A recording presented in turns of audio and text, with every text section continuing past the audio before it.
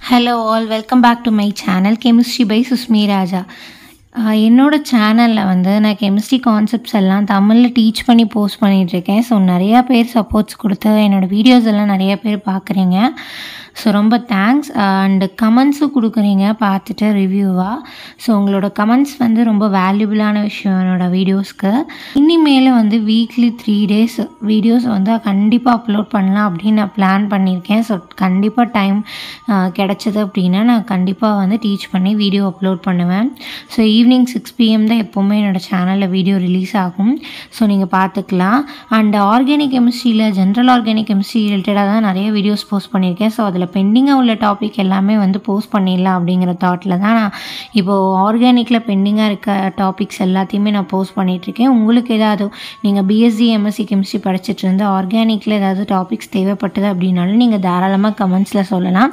And மறக்காமல் என்னோடய சேனலை சப்ஸ்கிரைப் பண்ணி பக்கத்தில் இருக்க நோட்டிஃபிகேஷன் பெல் கிளிக் பண்ணி ஆல்ங்கிற ஆப்ஷனை கிளிக் பண்ணிக்கோங்க. அப்போ தான் வந்து நான் வீக்லி 3 days வீடியோஸ் அப்லோட் பண்ணுறப்போ உங்களுக்கு வந்து நோட்டிஃபிகேஷனில் வரும். அண்ட் இந்த வீடியோவில் வந்து நம்ம என்ன டாபிக் பார்க்க போகிறோம் அப்படின்னா, அதாவது ப்ரீவியஸ் வீடியோவில் நம்ம ரெசனன்ஸ் எஃபெக்ட், மீசோமெரிக் எஃபெக்ட் இதெல்லாம் பார்த்துருந்தோம் இல்லையா. ஸோ அதை தொடர்ந்து இதில் நம்ம என்ன பார்க்க போகிறோம் அப்படின்னா டைப்ஸ் ஆஃப் அட்டாக்கிங் ரியேஜென்ட். இந்த வீடியோவில் நம்ம எலக்ட்ரோஃபைல்ஸ்னால் என்னென்னு பார்ப்போம். நெக்ஸ்ட் வீடியோவில் நியூக்ளியோஃபைல்ஸ் அண்ட் ஃப்ரீ ரேடிக்கல்ஸ்னால் என்னென்னு பார்ப்போம். ஓகே, ஸோ எலக்ட்ரோஃபைல்ஸ் அப்படின்னா என்னென்னு பார்க்குறதுக்கு முன்னாடி ரியேஜென்ட்னா என்னென்னு பார்க்கலாம். சரி, okay. So attacking reagent. First reagent அப்படின்னா என்ன? ஒரு ஆர்கானிக் கெமிக்கல் ரியாக்ஷனில் நம்ம ரியேஜென்ட்டுங்கிறது யூஸ் பண்ணுறோம். ஸோ அந்த ரியேஜென்ட்டுங்கிறதோட பர்பஸ் என்ன? இப்போ நம்ம லெபார்ட்ரியிலலாம் வந்து ரியேஜென்ட்ஸ் எல்லாம் யூஸ் பண்ணுறோம் இல்லையா, நெஸ்லஸ் ரியேஜென்ட் இந்த மாதிரிலாம். ஸோ அதெல்லாம் வந்து சம்திங் டிஃப்ரெண்ட். அது வந்து நம்ம ப்ராக்டிக்கலாக பண்ணுறது. ஸோ நீங்கள் அதையும் அந்த ரியேஜென்ட்டையும் இந்த ரியேஜென்ட்டையும் கன்ஃபியூஸ் பண்ண வேண்டாம். ஸோ இதில் வந்து நம்ம ஆர்கானிக் கெமிக்கல் ரியாக்ஷன்ஸில் ரியேஜென்ட் அப்படிங்கிறது ஒரு கெமிக்கல் ரியாக்ஷனை கேரி அவுட் பண்ணுறதுக்காக நம்ம யூஸ் பண்ணுவோம். ஸோ ரியேஜென்ட் அப்படிங்கிறத டெஃபினிஷன் நம்ம என்ன சொல்லலாம் அப்படின்னா, அது வந்து ஒரு காம்பவுண்டு, அப்படி இல்லைன்னா அதை ஸ்பீஷஸ்ன்னு சொல்லலாம், that R added to the system in order to cos a organic chemical reaction. So ஒரு ஆர்கானிக் கெமிக்கல் ரியாக்ஷனை காஸ் பண்ணுறதுக்காக நம்ம ஆட் பண்ணக்கூடிய ஒரு காம்பவுண்டோ அப்படி இல்லைன்னா அது ஒரு ஸ்பீஷஸாக இருக்கலாம். ஸோ அதைத்தான் நம்ம என்ன சொல்லுவோம் அப்படின்னா ரியேஜென்ட்டுன்னு சொல்கிறோம்.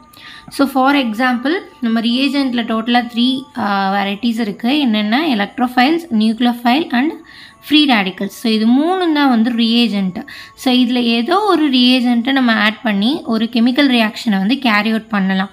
ஸோ அதில் எலக்ட்ரோஃபைல்னால் என்ன அப்படிங்கிறத பார்க்கலாம். First electrophiles. ஸோ எலக்ட்ரோஃபைல்ஸை நம்ம டக்குன்னு என்ன சொல்லலாம் அப்படின்னா, எலக்ட்ரோஃபைல்ஸ் அப்படின்னாலே நம்மளுக்கு என்ன ஞாபகம் வரணும் அப்படின்னா, electron deficient species.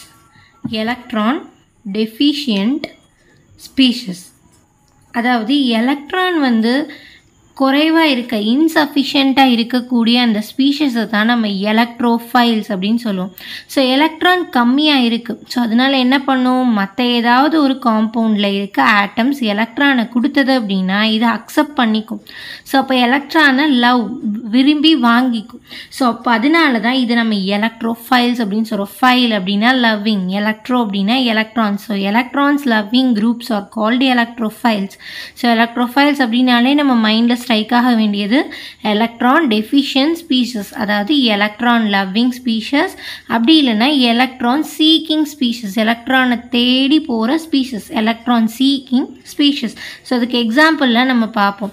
So electrophile அப்படின்னா இப்போ எக்ஸாம்பிளுக்கு வந்து இப்போ ஒரு மாலிகுல் எடுத்துக்கலாம். என்ன சொல்லலாம் அப்படின்னா, இப்போ இது HClன்னு ஒரு மாலிகுல் எடுத்துக்கிட்டோம்னு வச்சுக்கோங்க. ஸோ இதில் ப்ரெசண்ட் ஆகிருக்க இந்த ஹைட்ரஜனுங்கிற ஆட்டம் வந்து எலக்ட்ரோஃபைலில் ஆக்ட் ஆகும். ஸோ அதனால் இந்த காம்பவுண்டை வந்து நம்ம எலக்ட்ரோஃபைல் அப்படின்னு சொல்லலாம். ஸோ எதனால் அப்படின்னா, இந்த species which contain electron deficient atom and can accept a pair of electron. So இதில் ஹைட்ரஜன் வந்து எலக்ட்ரான் டெஃபிஷியண்ட்டான ஆட்டம்.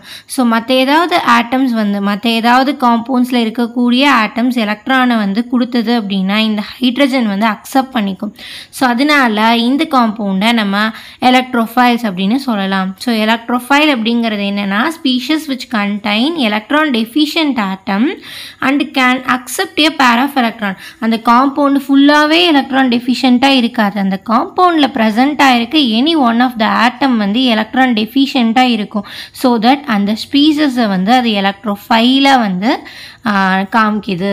ஸோ இந்த எலக்ட்ரோஃபைல்ஸில் நமக்கு 2 வெரைட்டிஸ் இருக்குது. அந்த எலக்ட்ரோஃபைல்ஸ் வந்து 2 விதமாக இருக்கலாம். என்னவா இருக்கலாம் அப்படின்னா, ஒன்று பாசிட்டிவ்லி சார்ஜ்டு ஸ்பீஷஸாக இருக்கலாம், எய்தர் பாசிட்டிவ்லி சார்ஜ்டு ஸ்பீஷஸாக இருக்கலாம், அப்படி இல்லைன்னா நியூட்ரல் ஸ்பீஷஸாக இருக்கலாம். இப்போ பாசிட்டிவ்லி சார்ஜ்டு ஸ்பீஷஸ்க்கு எக்ஸாம்பிள் பார்த்தோம்னா H plus proton, H3O plus hydronium ion, I plus iodonium ion, NO plus nitronium ion, Cl plus chloronium ion, Br plus bromonium ion. So இது எல்லாமே வந்து positively charged species. எலக்ட்ரோஃபைல்ஸில் positively charged species. Okay, so இதே எலக்ட்ரோஃபைல்ஸே வந்து நியூட்ரலாகவும் இருக்கும். So இது வந்து இங்கே இதெல்லாம் வந்து ஒரு காம்பவுண்டாக இருக்குதுன்னு வச்சுப்போம். இப்போ ஃபார் எக்ஸாம்பிள் இப்போ நம்ம பார்த்த HClல ஹைட்ரஜன் வந்து H ப்ளஸ் அப்படிங்கிற ஸ்பீஷஸாக இருக்குது. ஸோ அப்போ HClங்கிறது எலக்ட்ரோஃபைல் ஆக்ட் ஆகும். அதில் ப்ரெசண்ட்டாக இருக்குது H ப்ளஸ்ங்கிற ஸ்பீஷஸ் தான் எலக்ட்ரான் டெஃபிஷியண்ட்டான ஆட்டம்ஸ். உங்களுக்கு புரியுதுன்னு நினைக்கிறேன். ஸோ இந்த எலக்ட்ரோஃபைல்ஸ் அப்படிங்கிறது இது பாசிட்டிவ்லி சார்ஜ் ஸ்பீஷஸாக இருக்கலாம். ஸோ பாசிட்டிவ்லி சார்ஜ்னாலே எலக்ட்ரான் டெஃபிஷியன்ட்னு தான் நம்மளுக்கு தெரியும். இது வந்து நியூட்ரலாகவும் இருந்து எலக்ட்ரோஃபைலாக ஆக்ட் ஆகும். அதுக்கு எக்ஸாம்பிள் பார்த்தோன்னா, அதாவது நியூட்ரல் எலக்ட்ரோஃபைல்ஸுக்கு எக்ஸாம்பிள் பார்த்தோன்னா aluminium chloride, sulphur try oxide, boron trifluoride, இது மூணும் பார்த்தோன்னா நியூட்ரலாக இருக்குது. எந்த விதமான சார்ஜுமே இது மேலே இல்லை. ஆனால் இது வந்து என்னவா ஆக்ட் ஆகும் அப்படின்னா எலக்ட்ரோஃபைலாக ஆக்ட் ஆகும். என்ன ரீசன்னு பார்த்தோன்னா, இதில் ப்ரெசென்ட் ஆகிருக்கு. இப்போ அலுமினியம் குளோரைடில் ப்ரெசென்ட் ஆகிருக்க அலுமினியம் சரி, போரான் ட்ரைஃப்ளோரைடில் ப்ரெசென்ட் ஆகிருக்க போரானும் சரி, இது ரெண்டுமே வந்து பார்த்தோன்னா இந்த மாலிகுலாக இருக்கப்போ இதில் வந்து இந்த 2 ஆட்டம்ஸ்க்கும் வந்து ஆக்டெட் வந்து சாட்டிஸ்ஃபை ஆகலை. அதாவது அலுமினியம் கூட இந்த 3 குளோரின் அட்டாச் ஆயிருந்தது அப்படின்னா, so Al, Cl, Cl, Cl. So குளோரினில் 6 valence electrons இருக்கும், 6 லோன் பேர் ஆஃப் எலக்ட்ரான்ஸ் இருக்கும். ஸோ குளோரின் 3 குளோரினுக்கும் வந்து ஆக்டெட் சாட்டிஸ்ஃபை ஆகிருக்கும். ஆனால் அலுமினியமுக்கு வந்து 1 2 3 4 5 6 ஆக்டெட் சாட்டிஸ்ஃபை ஆகலை, ஒன்லி செக்ஸ்டெட் தான் சாட்டிஸ்ஃபை ஆகிருக்கு. ஸோ அதனால இது வந்து ஆக்டெட்டை சாட்டிஸ்ஃபை பண்ணணுன்னா இன்னும் 2 எலக்ட்ரான் தேவை. அப்படிங்கிறனால இது என்ன பண்ணும், ஈஸியாக மற்ற ஏதாவது ஸ்பீஷஸில் ப்ரெசென்ட்டாக இருக்க ஆட்டம்ஸ் எலக்ட்ரானை கொடுத்தது அப்படின்னா அக்செப்ட் பண்ணிக்கும். ஸோ இது எலக்ட்ரான் டெஃபிஷியண்ட்டாக இருக்குது. 2 எலக்ட்ரான்ஸு ஆக்டெட்டில் இருந்தால் தான் ஒரு மாலிகுல் ஸ்டேபிள். அப்போ இது ஆக்டெட்டில் இல்லை, செக்ஸ்டெட்டில் இருக்கிறனால எலக்ட்ரானை அக்செப்ட் பண்ணிக்கும். ஸோ அதனால அதே மாதிரி தான் போரான் ட்ரைஃப்ளோரைடு. ஸோ அதனால தான் இந்த அலுமினியம் குளோரைட், போரான் ட்ரைஃப்ளோரைடில் வந்து நமக்கு என்னவா ஆக்ட் ஆகும் அப்படின்னா எலக்ட்ரோஃபைல்ஸ் ஆக்ட் ஆகும். அண்டு சல்ஃபர் ட்ரை ஆக்சைடு இந்த கேஸ் எடுத்துக்கிட்டோம் அப்படின்னா, சல்ஃபர் ட்ரை ஆக்சைடோட லீவிஸ் டாட் ஸ்ட்ரக்சர்லாம் உங்களுக்கு ட்ரா பண்ண தெரியணும். ஸோ லீவிஸ் டாட் ஸ்ட்ரக்சர்லாம் உங்களுக்கு ட்ரா பண்ண தெரியாது அப்படின்னா கண்டிப்பாக அதெல்லாம் தெரிஞ்சுக்கோங்க. ஸோ அதோட வீடியோஸ் எல்லாம் நான் ஆல்ரெடி போஸ்ட் பண்ணியிருக்கேன். அதோட லிங்க் வேணால் நான் இந்த வீடியோவோட டிஸ்கிரிப்ஷனில் கொடுக்குறேன், போய் பாருங்கள். ஸோ இப்போ இந்த sulphur try ஆக்சைடோட Lewis dot structure பார்த்தோன்னா இதுதான்.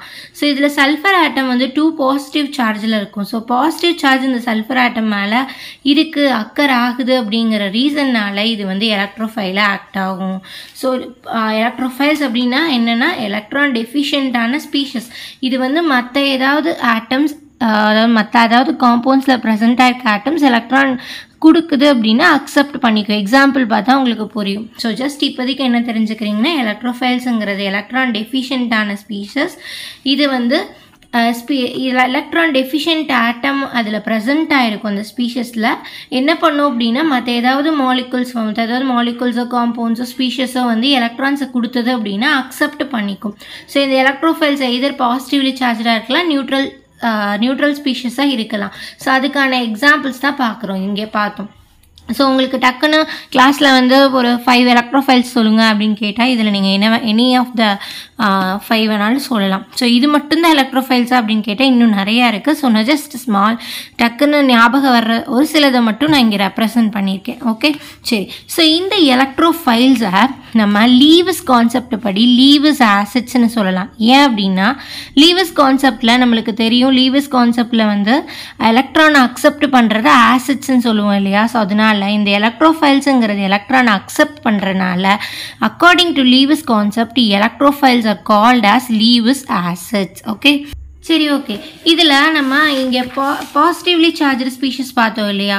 ஸோ இந்த மாதிரி நமக்கு கெமிஸ்ட்ரியில் வந்து நிறையா பாசிட்டிவ்லி சார்ஜ்டு ஸ்பீஷஸ் நம்மளால் சொல்ல முடியும். சோடியம் அயான், இந்த மாதிரி மெட்டல் அயான்ஸ் எல்லாம் இருக்குல்ல, sodium ion, calcium ion, ammonium, இதெல்லாத்தையும் கூட நம்ம பாசிட்டிவ்லி சார்ஜ்டு ஸ்பீஷஸ்ன்னு சொல்லலாம். ஆனால் அது எல்லாமே எலக்ட்ரோஃபைலில் ஆக்ட் ஆகுமா அப்படின்னு கேட்டால் கிடையாது. ஸோ என்ன ரீசன் அப்படின்னா, இதுலலாம் பார்த்தோம்னா இந்த மாலிகுல்ஸோட லீவஸ் டாட் ஸ்ட்ரக்சரை நீங்கள் ட்ரா பண்ணி பாருங்கள். இந்த சார்ஜர் ஸ்பீஷஸோட லீவஸ் டாட் ஸ்ட்ரக்சர் உங்களுக்கு ட்ரா பண்ண தெரியும்னா ட்ரா பண்ணி பாருங்கள். இதுக்கெல்லாம் ஆக்டெட் வந்து சாட்டிஸ்ஃபை ஆயிருக்காது. ஸோ அதனால இது வந்து என்னவா ஆக்ட் ஆகுது, எலக்ட்ரோஃபைலில் ஆக்ட் ஆகுது. ஆனால் இந்த மாதிரியான ஸ்பீஷஸில் பாருங்களேன், இதுவுமே பாசிட்டிவ்லி சார்ஜ்டு தான். Sodium plus, calcium 2+, ammonium ion. So இதில் எல்லாம் பார்த்தோம் அப்படின்னா பாசிட்டிவ்லி சார்ஜ்டு ஸ்பீஷஸ் தான். ஆனால் இதோட லீவஸ் டாட் ஸ்ட்ரக்சர் நீங்கள் ட்ரா பண்ணி பாருங்கள். ஸோ இதிலெல்லாம் வந்து ஆக்டெட் சாட்டிஸ்ஃபை ஆகிருக்கும். ஸோ தட் இது எலக்ட்ரோஃபைல்ஸாக ஆக்ட் ஆகாது. Even though they are positively charged. Positively charged ஸ்பீஷஸாக இருந்தாலுமே இது வந்து என்னவா ஆக்ட் ஆகாது அப்படின்னா எலக்ட்ரோஃபைல்ஸாக ஆக்ட் ஆகாது. ஓகே, ஸோ அதனால் என்ன சொல்லலாம் அப்படின்னா all the positively charged species to not act as electrophile.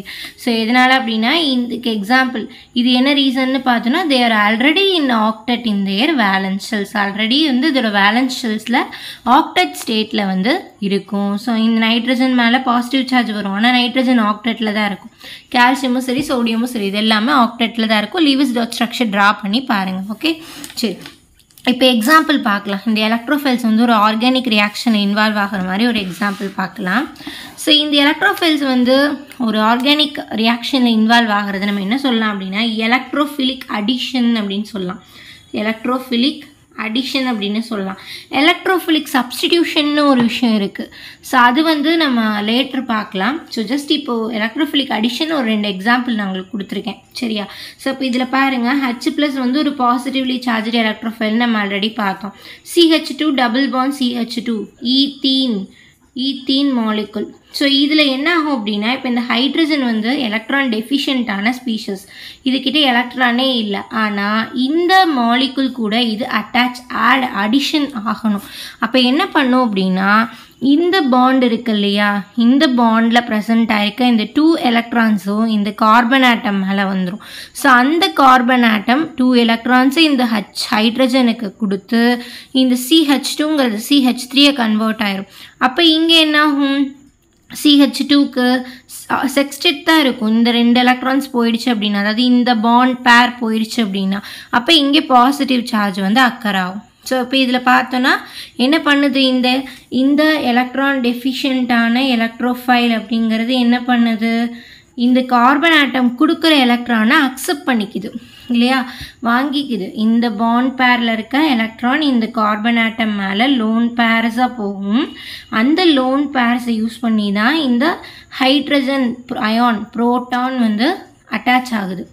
So இது என்ன பண்ணுது, electrophile electron deficient species it accept the electrons from one another species which donate the electrons. So அதனால இது நம்ம என்ன சொல்லலாம் அப்படின்னா ஒரு எலக்ட்ரோஃபிலிக் அடிஷன் ரியாக்ஷன் அப்படின்னு சொல்லலாம். ஸோ அதே மாதிரி ஒன் மோர் எக்ஸாம்பிள் பாருங்கள், AlCl3 அலுமினியம் குளோரைடு. ஸோ இது வந்து ஒரு எலக்ட்ரோஃபைல் அப்படின்னு நம்மளுக்கு தெரியும் இல்லையா. ஸோ இந்த எலக்ட்ரோஃபைல் என்ன பண்ணுது, NH3 நைட்ரஜனில் 2 லோன் பேர். இது வந்து எலக்ட்ரான் ரிச்சான ஒரு ஸ்பீஷஸ். ஸோ அதை நம்ம என்ன சொல்லுவோம் அப்படின்னா நியூக்ளியோஃபைல் அப்படின்னு சொல்லுவோம். இதுவும் தான் நியூக்ளியோஃபைல். எந்தெந்த மாலிகுல்ஸ் எல்லாம் எலக்ட்ரானை டொனேட் பண்ணுதோ அதெல்லாம் நியூக்ளியோஃபைல்னு சொல்லுவோம். ஸோ அதை நம்ம நியூக்ளியோஃபைல்னால் என்னென்னு பார்ப்போம்.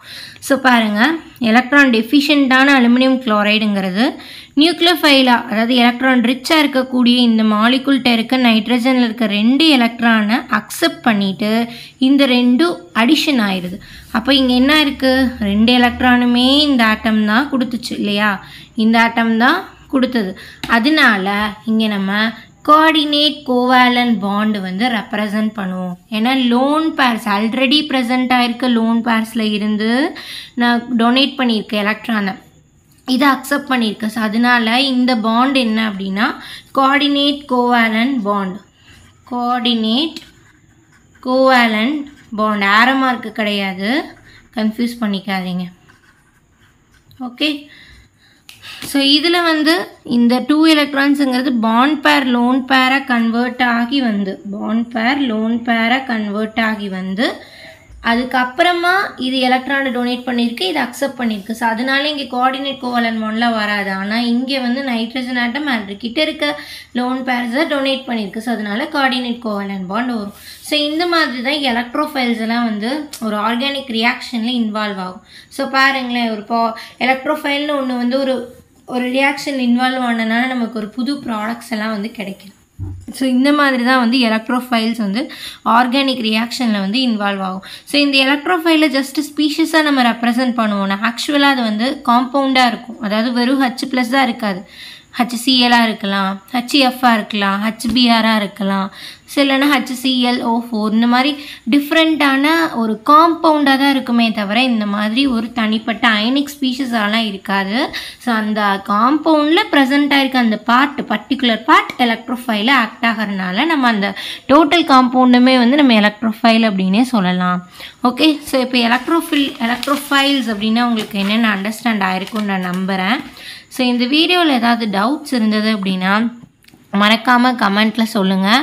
அண்ட் நெக்ஸ்ட் வீடியோவில் நம்ம நியூக்ளியோஃபைல்ஸ் அப்படின்னா என்னங்கிறதையும் அண்ட் ஃப்ரீ ரேடிக்கல்ஸ் அப்படின்னா என்னங்கிறதையும் பார்க்கலாம். ஓகே, ஸோ அந்த வீடியோ நீங்கள் பார்க்கணும் அப்படின்னா நான் இந்த வீடியோவோட கமெண்ட்டில் வந்து ஒரு பிளேலிஸ்ட் பின் பண்ணியிருப்பேன் லிங்க். அந்த லிங்க்கை கிளிக் பண்ணி போனீங்க அப்படின்னா உங்களுக்கு அந்த வீடியோ நீங்கள் எடுத்துக்கலாம். அப்படி இல்லைனாலும் ஜென்ரல் ஆர்கானிக் கெமிஸ்ட்ரி பிளேலிஸ்ட்டில் போய் பாருங்கள், கண்டிப்பாக அந்த டாபிக் இருக்கும். ஓகே, சரி. அண்ட் இன்னொரு விஷயம் என்ன சொல்லணும்னு நினச்சேன் அப்படின்னா, இந்த வீடியோவில் ஏதாவது டவுட்ஸ் இருந்தது அப்படின்னா நீங்கள் கமெண்ட்டில் கேட்கலாம். இந்த வீடியோ உங்களுக்கு அண்டர்ஸ்டாண்ட் ஆயிருந்துச்சு அப்படின்னா மறக்காமல் வீடியோவை லைக் பண்ணி கமெண்ட் பண்ணுங்கள். கமெண்ட் பண்ணிங்க அப்படின்னா தான் எத்தனை பேர்த்துக்கு இந்த டாபிக் பெனிஃபிட் ஆகிருக்கு அப்படிங்கிறது எனக்கு தெரியும். அண்ட் மறக்காமல் சேனலை சப்ஸ்கிரைப் பண்ணி பக்கத்தில் இருக்க நோட்டிஃபிகேஷன் பெல் கிளிக் பண்ணி ஆல்ங்கிற ஆப்ஷன் கிளிக் பண்ணிக்கோங்க. அண்ட் இந்த வீடியோ உங்கள் கிளாஸ்மேட்ஸ், ஃப்ரெண்ட்ஸ், ஸ்டூடெண்ட்ஸ்க்கு ஷேர் பண்ணி தமிழில் என்னோட chemistry teaching channel chemistry by சுஸ்மி Raja channel reach ஆகிறதுக்கு ஹெல்ப் பண்ணுங்கள்.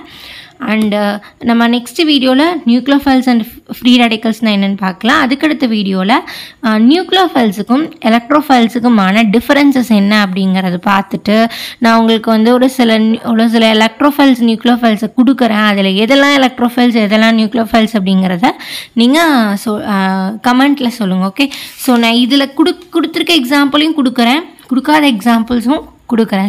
ஜஸ்ட் நம்ம தெரிஞ்சுக்கலாம் இல்லையா. நம்ம கிளாஸில் வந்து ப்ரொஃபஸர் வந்து ஒரு 5 எலக்ட்ரோஃபைல்ஸ் சொல்லுங்கள், இல்லை 5 நியூக்ளியோஃபைல்ஸ் சொல்லுங்கள், இல்லைன்னா ஒரு பர்டிகுலரான காம்பவுண்டு சொல்லி இது வந்து எலக்ட்ரோஃபைல் ஆக்ட் ஆகுமா, நியூக்ளியோஃபைல் ஆக்ட் ஆகுமா, அந்த மாதிரிலாம் கேட்டால் நம்ம தரவாக சொல்லணும் இல்லையா. ஸோ அதுக்கோசரம் தான். ஓகே, ஸோ தேங்க்யூ ஃபார் வாட்சிங் டு திஸ் வீடியோ. தேங்க்யூ.